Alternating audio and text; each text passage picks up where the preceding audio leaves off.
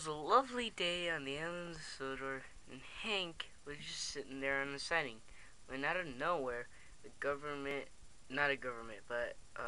railway official came in.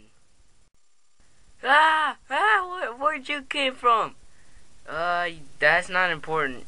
What's important now is that we need you to deliver another train because it appears that Murdoch broke down yet again. Jeez, what's wrong with Murdoch? Nothing. It's just that lately he hasn't had any cold fill in, and his drivers forget. Well, that explains it. And so the railway official left without a trace. Okay, how does he do that? Said Hank to himself. Seriously, how does he do that? I don't know how. Hank left to get to fetch his train at the yards. Well, Hank didn't have much to do, so he backed up to get his train.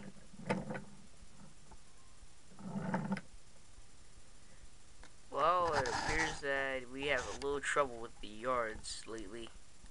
Finally, Hank get into his senses. He coupled up to the train and left with it.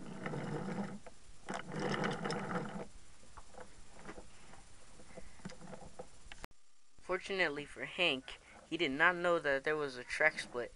Unfortunately, this was true, and he crashed.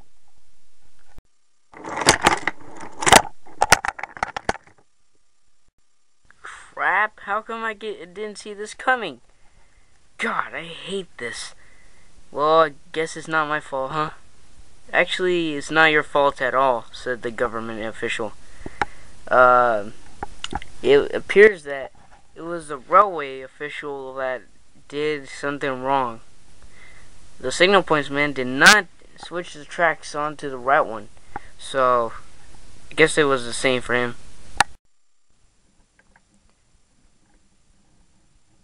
Hank was slowly being backed up into a yard switch with Scarloli leading to it. Alright, you take care of yourself, said Scarloli, and he took off.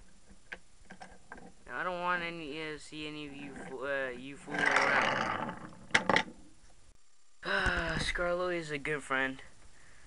I guess he's reliable too, but not always dependable.